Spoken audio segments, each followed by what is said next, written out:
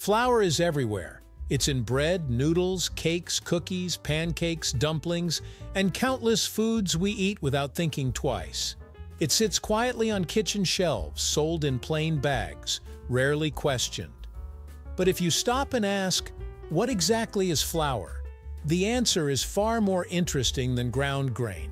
Flour is one of humanity's oldest technologies, a product of agriculture, physics, biology, and culture, all blended into a fine powder.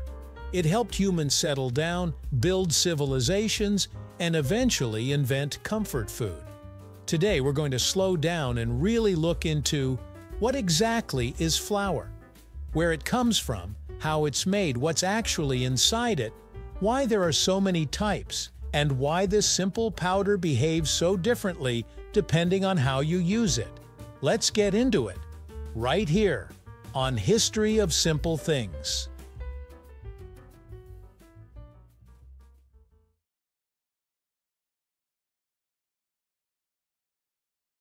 At its simplest, flour is a food powder made by grinding plant material.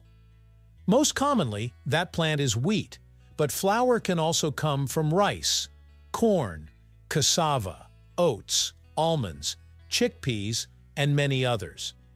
The idea is straightforward. Take something solid and break it down into particles small enough to mix easily with liquids and form doughs or batters. But flour isn't just crushed grain, it's structured. In wheat flour especially, those tiny particles contain specific components that give flour its unique behavior when mixed with water. This is why flour doesn't just dissolve like sugar, it transforms.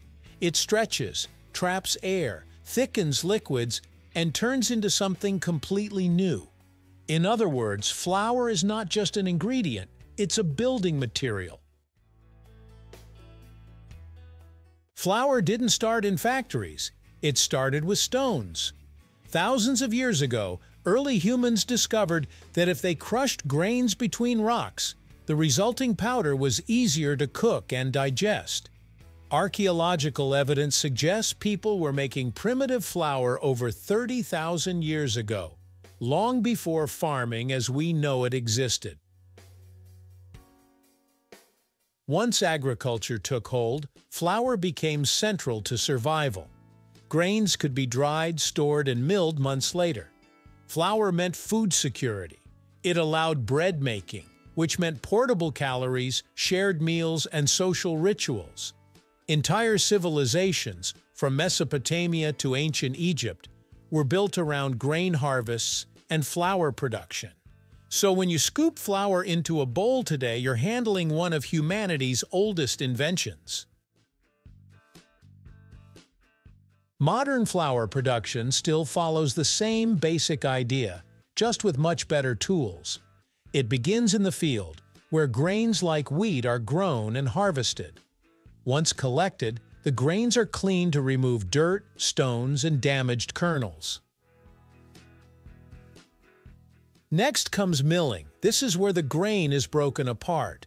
A wheat kernel has three main parts: the bran, the germ, and the endosperm. Traditional stone milling crushes the entire grain at once. Modern roller milling, however, carefully separates these components before recombining them in controlled ways. White flour usually comes mostly from the endosperm, which is rich in starch and protein. Whole wheat flour keeps all three parts together, resulting in a darker color and stronger flavor. The way flour is milled directly affects its texture, nutrition, and how it behaves in recipes. Flour may look simple, but it's chemically complex. The largest component is starch. Starch makes up most of the flour's weight and is responsible for thickening sauces and forming structure when heated. When starch absorbs water and heat, it swells and gelatinizes, giving bread its crumb and soups their body. Then there's protein, most famously gluten-forming proteins in wheat flour. When flour meets water and is mixed or kneaded, These proteins link together to form gluten, a stretchy network that traps gas bubbles. This is what allows bread dough to rise and hold its shape.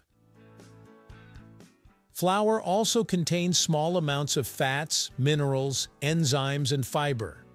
Whole grain flours retain more of these components, while refined flours focus on consistency and shelf life.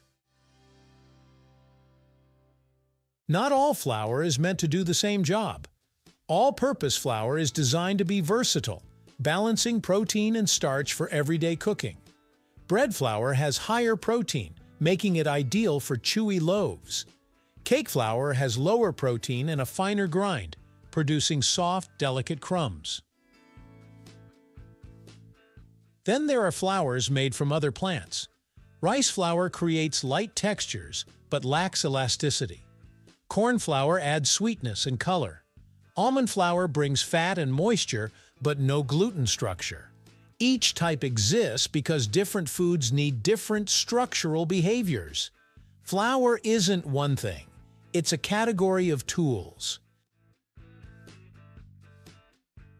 Flour isn't just food, it's tradition. Almost every culture has a flour-based staple. Bread, noodles, tortillas, flatbreads, dumplings, pastries. These foods are tied to rituals, celebrations, and identity.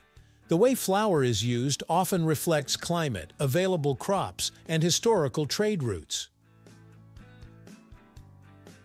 Even language reflects flour's importance.